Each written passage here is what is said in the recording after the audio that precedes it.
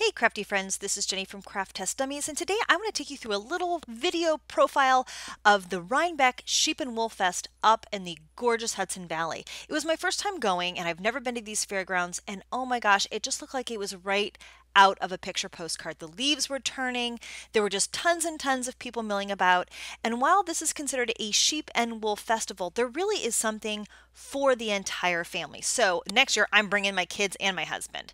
So in the main barns you've got all kinds of course sheep and wool and stuff. So if you need roving that you want to spin into your own yarn, or you want to do needle felting or something like that, they have got everything that you could possibly need. Plus amazing things like drop spindles and shuttles, and I didn't even get any of the looms or spinning wheels. I just did not have a time to take all of the pictures that I really would have needed to take to do that justice. Of course, if you like to do things like, oh, just go right to the yarn, right to the knitting, right to the crochet, they've got that too. Don't worry, they got you covered. You can buy hanks, you can buy skeins, you can buy project kits, basically anything your little heart desires, as long as you have 2 needles or a hook. Now, if making isn't your bag, but buying is, they also have you covered, because you can walk in and there are all of these artists that have ready-to-wear options. I saw hats, recycled and upcycled clothing, brand new construction, things that were just stunning and almost like artwork to watch. And then there are all the kind of associated wool items. So you can get your dryer balls. They had a potter there with beautiful yarn bowls and accessories. Now don't forget too, if we're talking about a sheep and wool fest, we're talking about everything that you can think of that is made with lanolin. So there were soaps, hand lotions, essential oils, and laundry detergents. Now, there are also just cute things like little felted ears, handmade ornaments, and some of the sculptures that I saw in the needle felting area kind of blew me away. I love this needle felted dragon, which, oh yeah, you could buy it if you want it. You've got this gnome, just tons and tons of things that were interesting, and kits available too.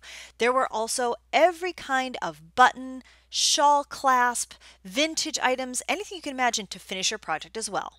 So if that's too much for some members of your family, send them off to the barns. There are all kinds of looms, shuttles, demonstrations that they can watch. This one had slot looms, and they made them, and you could buy one in the old-timey style. It's like an old-fashioned knitting machine, and take it home. They had the demonstrations of the caning. They had demonstrations of a printing press. So that was just fun to kind of go through those barns. And I didn't even touch on the actual sheep shearing, sheepdog trials, all of those actual livestock exhibits, including bunnies. Anything that gives wool, they had there, and that was just absolutely stunning.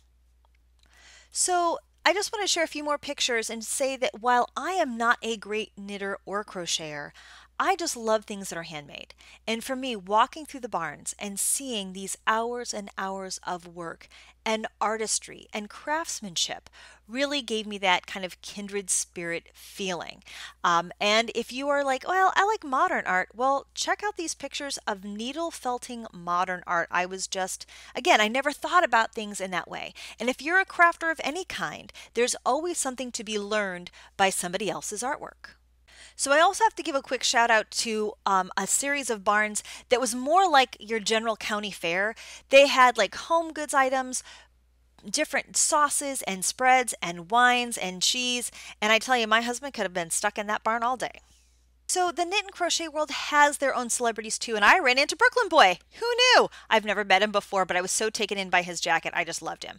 I also connected with my friends from Cooperative Press, aka Knit Girl, and my bestie from Ohio, the Creative Goddess, showed up to say hi to me too.